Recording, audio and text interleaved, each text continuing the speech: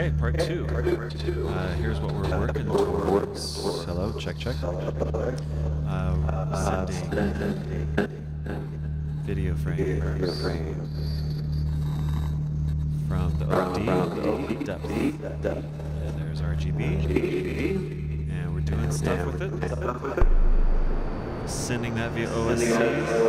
Hello. Over to VCV Rack. VCV Rack.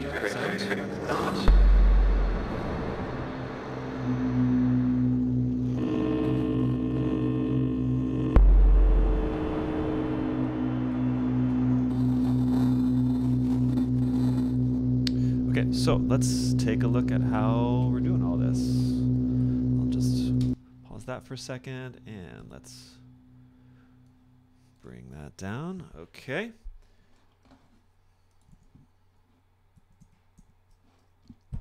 Okay, so part one, at the end, we were able to run the examples.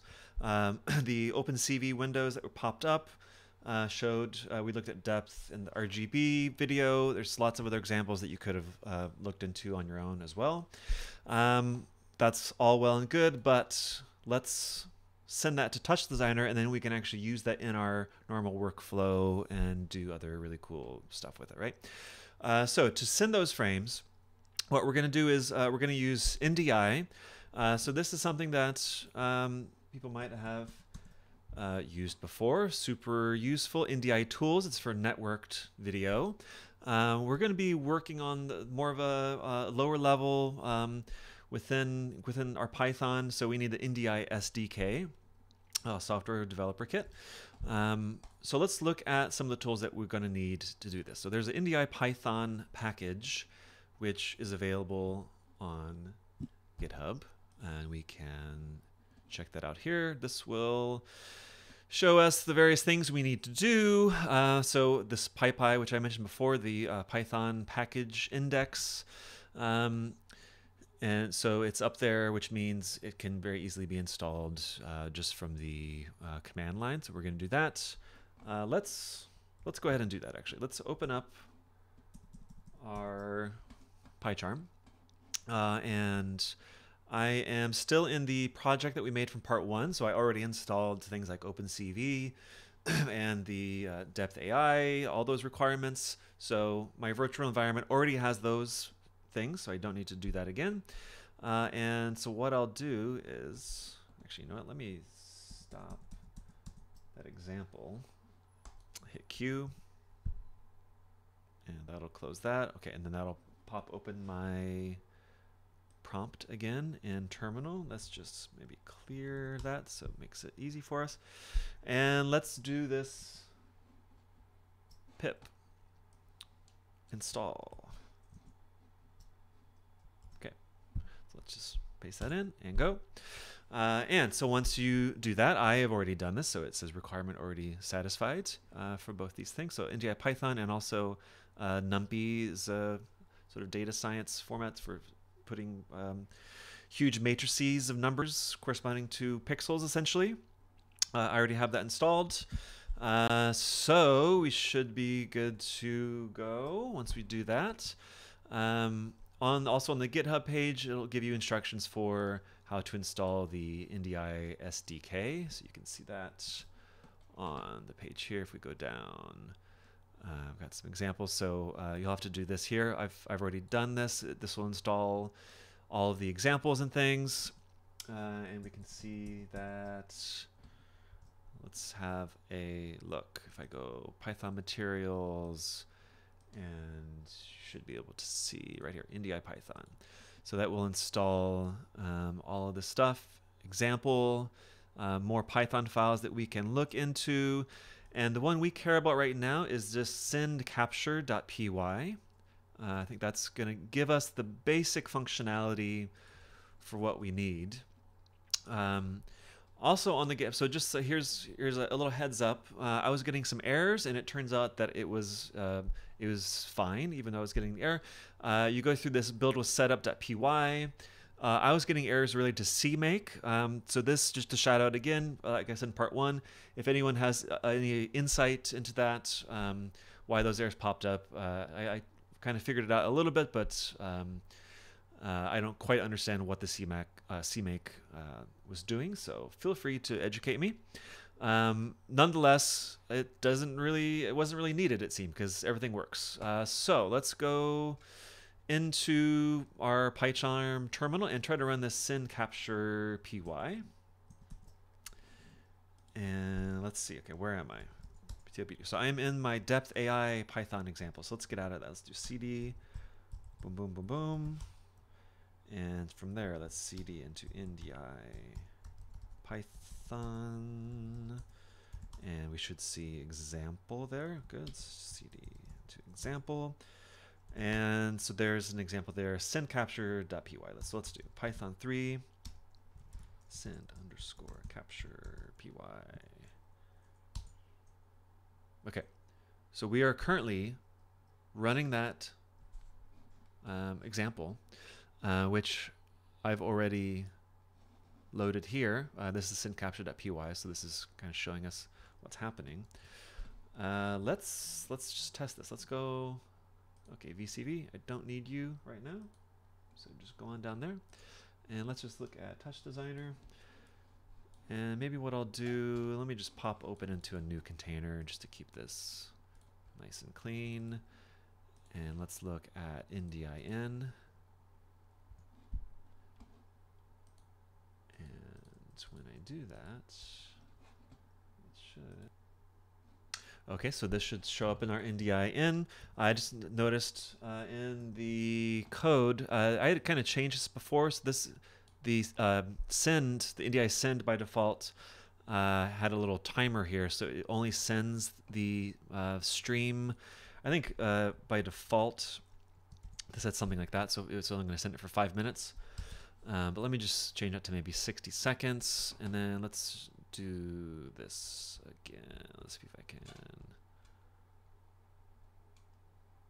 see. Okay. Let's type that again. Let's do Python 3, send capture py. Okay, it should be running. ndi-in. There we go. So now it shows up, and it's called ndi-python. And there it is. Because my ndi-python, the send capture file, is just getting from my webcam, and so that's what ndi is sending, and we're receiving it in Touch. So this would be pointless, obviously, because I could access the webcam by itself from TouchDesigner. But this is showing that our ndi script is working at least. Great. And if we go in, just for this basic example, if we go in right here, so this is what's actually doing that work. This is an OpenCV line here, so video capture, and this my normal FaceTime webcam here is just device number 1. So this by default would be 0, but you can change that number to specify which device you want to capture and then send via ndi. And that is pretty easy. So that's for kind of just part 2A. For 2B, where it gets more interesting, we need to combine code from multiple examples and put that together. So for instance, coming into my TouchDesigner file here, I'm sending the depth image via ndi, and I'm also sending an RGB image here. It's me frozen, great. So let's see what scripts did we have to kind of combine here. So we're looking at a few different ones. So we're looking at send capture. We're looking at that should be stereo, the stereo depth video example that we looked at before. And then there's also an example within the depth folder that shows how you can get RGB frames as well as the depth frames, and then it kind of gets aligned in that. We don't really care about the alignment in that, but just kind of borrowing the code to get the RGB video also. So what I did was I kind of used this stereo depth video.py because it had the most meat to it. Use that as the kind of templates to keep, and then kind of picking through this file and adding to the other one to try to make it all work together. So what has come out of that is this this file called depth-RGB ndi, and so that's what I was running in the beginning here. So let's take a look. So from the various examples, so stereo depth video is here, send capture, RGB depth aligned. So for this, you can open all these up, have a look through everything. We won't go through too much all this right now, but so this depth RGB ndi that I created is largely, most of the code is from this stereo depth video py example. So just to kind of give a quick tour through this, in the top here we've got different arguments that you can set. So this is in the DepthAI documentation. You could kind of get more description for what all these things do. This is setting the resolution as 640 by 400. This is something to do with mesh files, these rectified streams. So I changed these all to true. I found that it creates a much nicer looking image with a more kind of fine detail. And this is kind of talking about the minimum depth and how the background occlusion is handled. So play around with those to get a sense for what they really do. Just all you need to do is change these to true or false, and then run the file again to see what they do. Also here we can kind of play with, this is kind of doing a little blurring that at a kind of, it's like a filtering at a certain level. So experiment with all those. And as we go down, this is mostly the original depth code, got mesh stuff. So this get disparity frame is an important thing.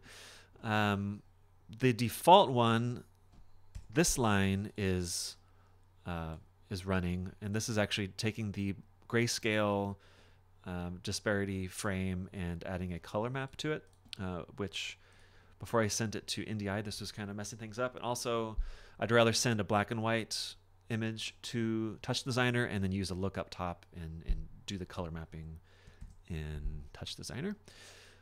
So this is all doing kind of creating the depth pipeline. Okay, great. So this stuff was added from RGB depth aligned. So adding the cam RGB code. And then again, just trying to work all this together. This right here is kind of wild. So this, to change the resolution of the RGB, we use, this is the DepthAI kind of methods that we're dealing with right here. There's something called set ISP scale. So by default, it would send a 1920 by 1080 RGB image, and along with all the other processing that's happening, that made my frame rate go down a little bit. So I'm scaling it down on the X and on the Y to fit my depth resolution. You can see that's 640 by 400, and it's my depth by default is 640 by 400. Great. So this kind of weird, oops, I don't want to do that. Multiplying that I'm doing here is rescaling my RGB frame in order to match the depth frame. That's all that's doing. So as we go down, so I'm initializing. I've kind of did this the quick and dirty way. I could have done it more cleanly in maybe a for loop, but I've got a function here for initializing the RGB as well as the disparity frame, and then sending those. So in this case, I'm using disparity and depth interchangeably, even though those are not the same thing. And you can look up more online, like what is the difference between a depth frame and a disparity frame. Just for our purposes, the disparity visually looked more like what I want it to look like, so I'm using that instead. And then there's a destroy ndi function, which gets called at the end. So basically, it's getting the name for the stream. If it is disparity, let's say, it calls that function, and it sends that frame. If the stream that it's getting at the moment is RGB, it calls the RGB ndi function. And then those according to the name we gave it in the initialization right here, ndi-python RGB, ndi-python disp. It shows up. Let's go ahead and run this. Let's run this one here. And also for running in PyCharm, I could see, because I went into NDI, right? I could keep kind of doing all this right here in the terminal, running things like that.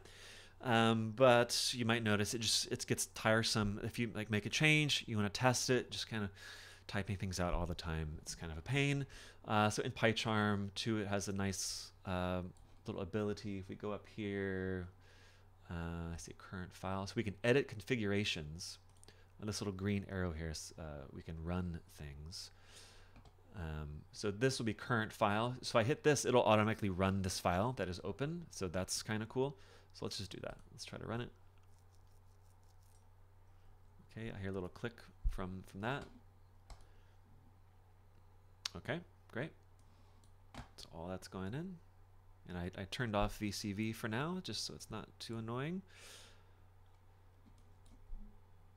And it's working beautifully. So let's click this ndi in, and you can see this one is called ndi-python disp, according to what we named it in the initialization.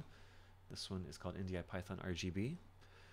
So you could create an arbitrary number of ndi streams from your Python file here, whatever is being generated by the OscD camera, give it different names, initialize it differently, and send all those to TouchDesigner, and it works beautifully.